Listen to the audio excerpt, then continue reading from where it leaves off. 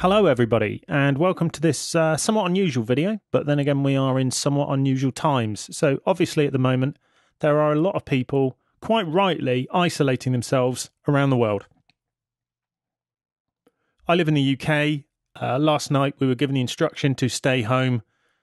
Very strong instruction.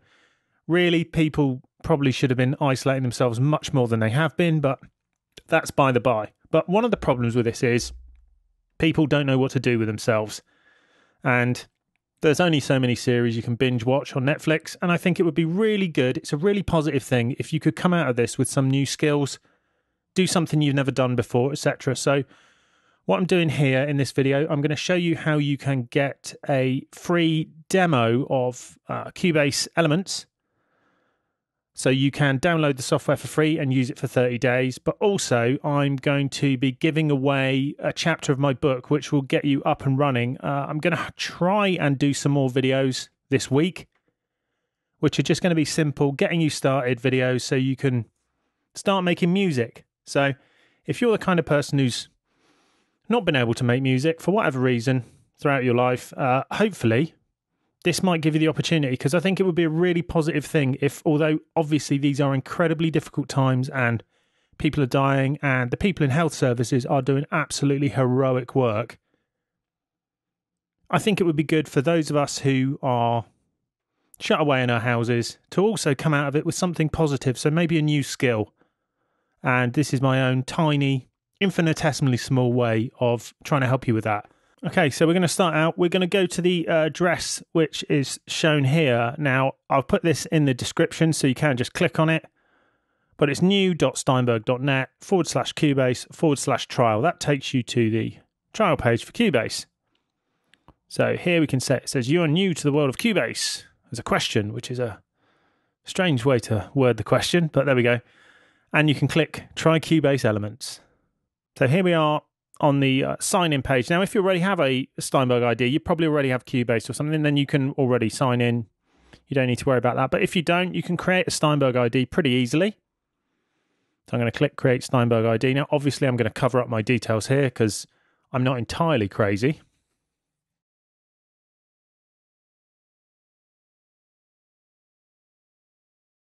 Just have to confirm that we've read these lengthy.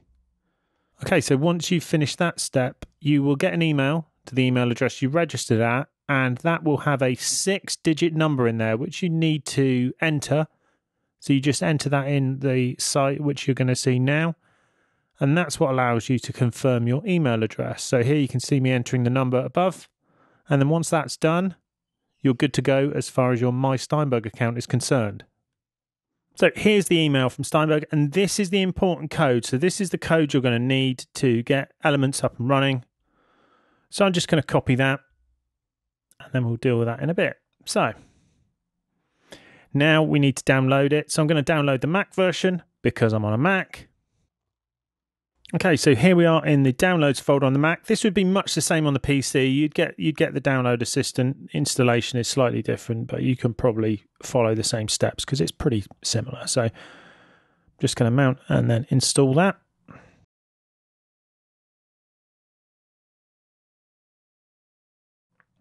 So this is the download assistant, which does all the work of downloading any Steinberg software. So again, if you've got other Steinberg software, you'd have this installed. But it just means it's much easier than it would have been otherwise to download things, and you never have to go to the Steinberg site to find things. You can just run this, and away you go. So once you've installed it on PC or on Windows, it will look very similar. So we can see here we've got the download assistant, and once it updates, the products are available. We can see we've got Cubase, so we want to go for Cubase Elements because that's the one we've got. Okay, and you can see that the full download of Cubase Elements is a massive 15.3 gigs. That's quite a lot because it comes with quite a lot of content.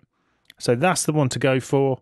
We're going to press download, and then obviously I'll speed this up because real-time downloads, not particularly exciting.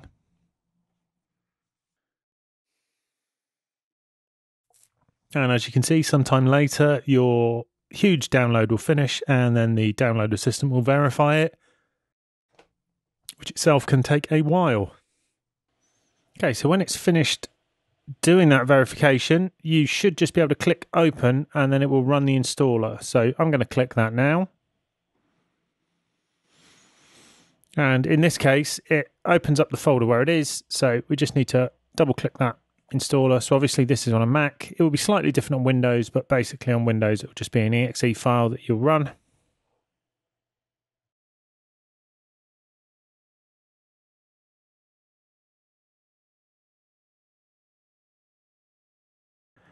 And once this is done, we will see the next step in the process.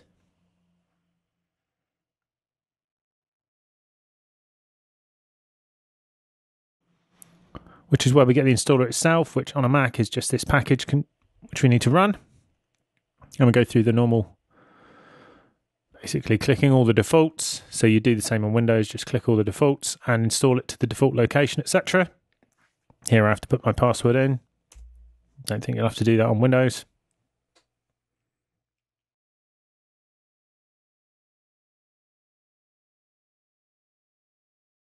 And now it installs all the content which comes with it. Now, this Mac has already got Cubase on, so not everything will get installed, although we will have everything.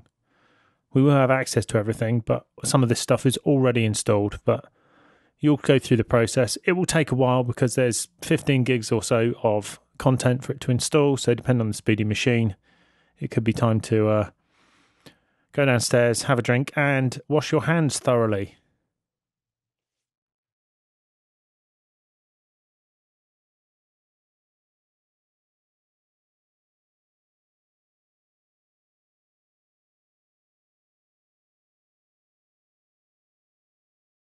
So there we go, we've got to the end of the installation.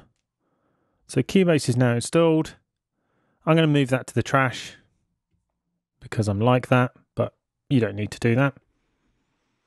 And we can close the Steinberg download assistant.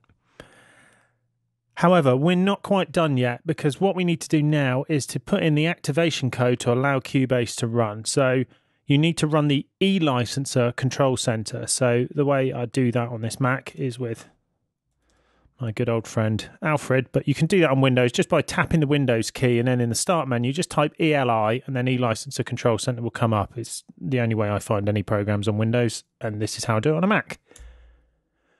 So once we're there, we get the normal warning about this, that and the other.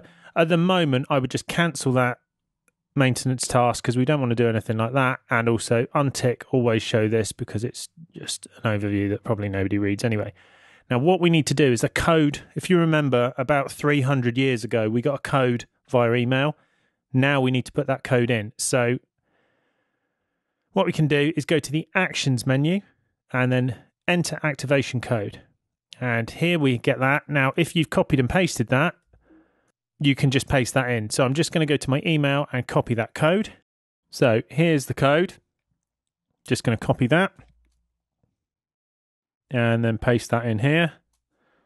And we can see Cubase Elements 10.5 trial. So you don't need a dongle. It's attached to the computer you're on, and you just click continue, and then it will put it on the only licenser that's available. So you click download license.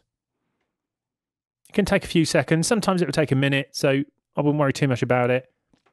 If it doesn't work, you can just retry it. Occasionally I've been on machines where the internet has disconnected for whatever reason, but I've never had a problem where I couldn't just retry it. So it's a pretty good system generally. And there we go. So now we can close that window. And now you need to do start usage period. So this is a 30-day license. So we need to start that license because at the moment it's not valid. But we click start usage. It goes to the server and just does that. And there we go. So we can see this is going to expire a month from today. But now we are ready to run Cubase Elements. So we can quit eLicenser Control Center. We don't need to have that open. So I'm going to quit that. And then finally, at long last, we can run Cubase Elements. So I've just typed ELE because that's in Elements. Going to click that. And then we get to the time when it first runs. So it gives you a warning, says 30 days, etc. We click OK. And then it will go through scanning all the plugins. So this is scanning the plugins and any other media that's come with it. So it might take a while, depending on how fast your system is. But fairly soon, we will get to the point where you can create a new project.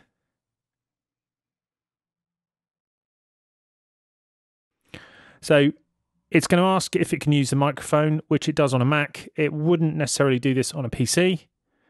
And this warning here is just coming up because I've got all of my Cubase proper, in fact, Cubase Pro, etc., and all the other stuff that I bought. Because I haven't got my dongle on, it's saying, well, there's no licenses for these, so you probably won't see this, but say I want to get this video out quickly, so don't worry too much about that. I'm just going to click OK.